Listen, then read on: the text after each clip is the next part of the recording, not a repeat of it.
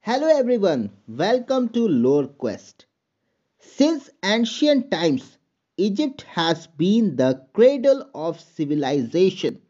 Some of the earliest developments in communication, agriculture, urbanization, organized religion, and government took place in Egypt.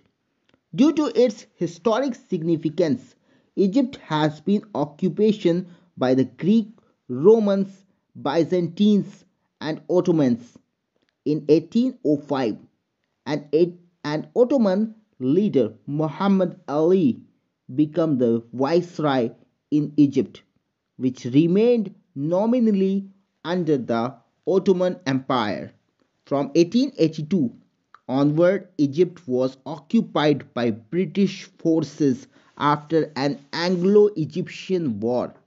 This period of British rule is called the World Protectorate.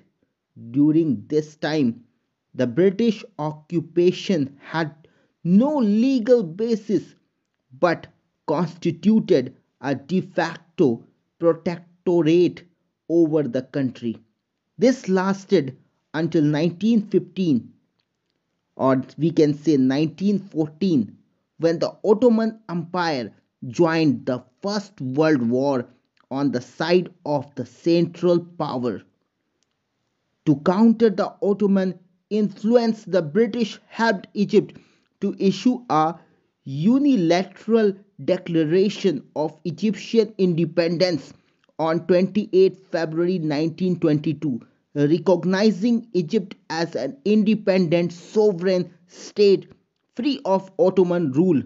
However, British occupation continued in accordance with several reserve clauses in the Declaration of the Independence. During World War II, Egypt came under attack from Libya on account of the British presence there. After the war, Egypt attempted to modify the treaty and it was abrogated in its entirety by an anti British government in October 1951. In late 1956, Britain went to war against Egypt over the Suez Canal, but with insignificant international support was forced to back down and withdrew its last forces from Egypt. This year marks the centenary of the unilateral declaration of Egyptian independence that took place in 1922. So I hope you like this video. If you like this video, then click on the like button, and if you haven't subscribed my YouTube channel, hit that subscribe button, and I hope to see you in my next video. Till then, goodbye. Peace.